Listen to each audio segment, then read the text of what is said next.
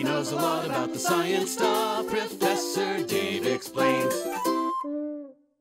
It's no secret that many living organisms, like humans, must consume other organisms in order to survive. For this reason, we are called heterotrophs. But there are also autotrophs, organisms that make their own food. Let's review these terms and point out some key details regarding energy flow and nutrient cycling as they pertain to ecology.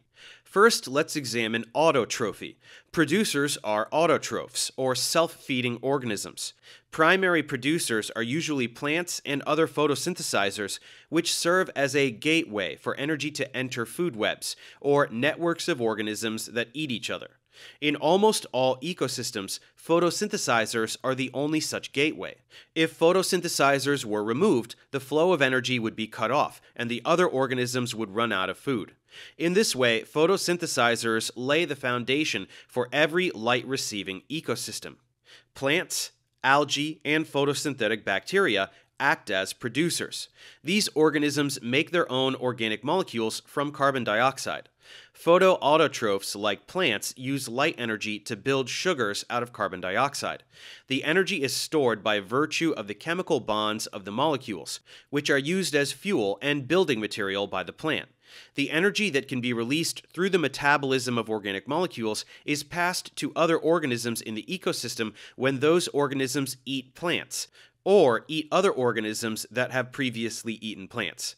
In this way, all the consumers, or heterotrophs of an ecosystem, including herbivores, carnivores, and decomposers, rely on the ecosystem's producers for energy.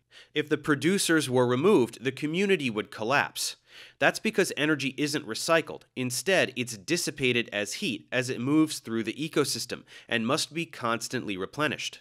In ecology, productivity is the rate at which energy is added to the bodies of organisms in the form of biomass. Biomass is simply the amount of matter that's stored in the bodies of a group of organisms. Productivity can be defined for any trophic level or other group, and it may take units of either energy or mass. There are two basic types of productivity: gross and net. To illustrate the difference, let's consider primary productivity, which is the productivity of the primary producers of an ecosystem. Gross primary productivity, or GPP, is the rate at which solar energy is captured in sugar molecules during photosynthesis. GPP represents the amount of energy captured per unit area per unit time.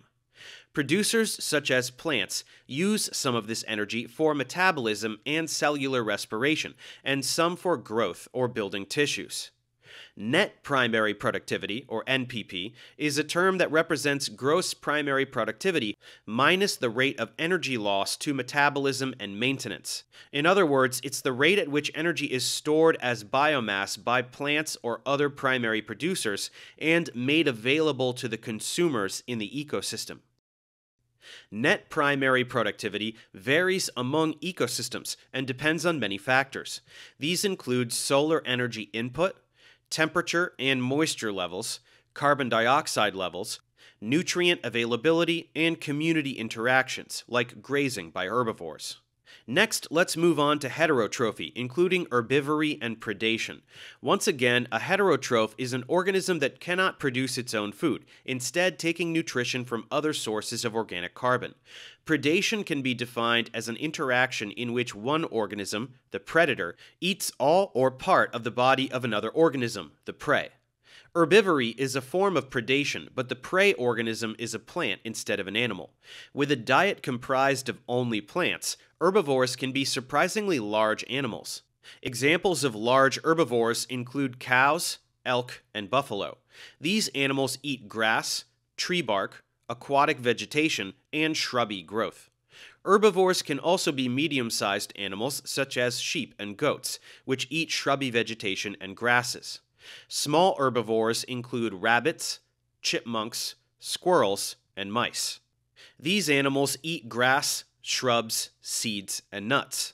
An ecosystem must provide abundant plant life to sustain herbivores, and many of them spend the majority of their lives eating to stay alive. If plant availability declines, herbivores may not have enough to eat. This could cause a decline in herbivore numbers, which would also impact carnivores. Herbivores usually have special biological systems to digest a variety of different plants. Their teeth also have special features that enable them to rip off the plants and then grind them up with flat molars, making them easier to digest. Now a bit more on nutrient flow. Decomposition is the first stage in the recycling of nutrients that have been used by an organism, whether plant or animal, to build its body. It is the process whereby the dead tissues break down and are converted into simpler organic compounds. These are the food source for many of the species at the base of ecosystems. The species that carry out the process of decomposition are known as detritivores. Detritivore literally means feeders of dead or decaying organic matter. Many of these decomposer species function in tandem or parallel with one another. Each is responsible for a specific part of the decomposition process. Collectively, they are known as the detritivore community. A wide range of organisms takes part in the decomposition process. Most of them are inconspicuous and unglamorous. From a conventional human perspective, they are even undesirable. The detritivore community includes insects such as beetles and their larvae, as well as flies and maggots, which are fly larvae. It also includes woodlice, fungi, slime molds, bacteria, slugs and snails, millipedes, springtails, and earthworms. Most of them work out of sight, and their handiwork isn't immediately obvious, but they are the forest's unsung heroes of recycling. Almost all of them are tiny, and their activity happens gradually in most cases, over months or years. But together they convert dead plants and animals into forms that are usable either by themselves or other organisms to sustain the ecosystem. The primary decomposers of most dead plant material are fungi. Dead leaves fall from trees, and herbaceous plants collapse to the ground after they have produced seeds. These form a layer of litter on the soil surface, which can be quite substantial in volume. The litter fall in a Scots pine is around 1 to 1.5 tons per hectare per year, while that in temperate deciduous forests is over 3 tons per hectare per year. The litter is quickly invaded by the hyphae of fungi. Hyphae are the white thread-like filaments that are the main body of a fungus, while the mushrooms that appear on the forest floor are merely the fruiting bodies of the fungus, as we have learned in the mycology series. The hyphae draw nourishment from the litter. This enables the fungi to grow and spread, while breaking down the structure of the dead plant material. Bacteria also play a part in this process, as do various invertebrates, including slugs, snails, and springtails. As the decay becomes more advanced, earthworms begin their work. Fungi play a key role in breaking down plants, but this isn't the case when it comes to dead animal matter. The vast majority of the decomposers in this case are other animals and bacteria. Animal decomposers include scavengers and carrion feeders. These consume parts of an animal carcass, using it as an energy source. They also convert it into the tissues of their own bodies and the dung they excrete. These animals range from foxes and badgers to birds, such as the hooded crow. They also include invertebrates, such as carrion flies, blowflies, and various beetles. Their dung is, in turn, eaten by other organisms, particularly dung beetles and burying beetles. Some fungi, including the dung roundhead, grow out of dung, helping to break it down. Other fungi even help break down animal matter. One example of this is the scarlet caterpillar club fungus. This species grows out of the living pupa or larva of a moth or butterfly. It converts the body of its host into a fruiting body, which is club-shaped and orange, with a pimply surface. Not all animal carcasses are immediately consumed by large scavengers. In these cases, there are 5 main stages in the decomposition process. The first of these is when the corpse is still fresh. At this stage, carrion flies and blowflies arrive and lay their eggs around the openings, such as the nose, mouth, and ears.